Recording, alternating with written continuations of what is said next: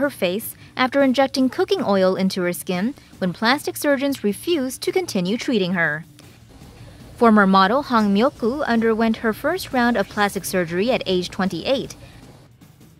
She later moved to Japan to pursue her career, but developed a dangerous addiction to cosmetic silicone injections, which bloated her face.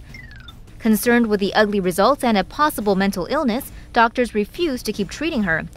Hong returned to Korea and bought silicone on the black market, injecting it herself. In desperation, she began injecting cooking oil, leaving her face grotesquely bloated. Hong was featured on Korean TV, and money from viewers poured in to pay for surgery to correct the damage.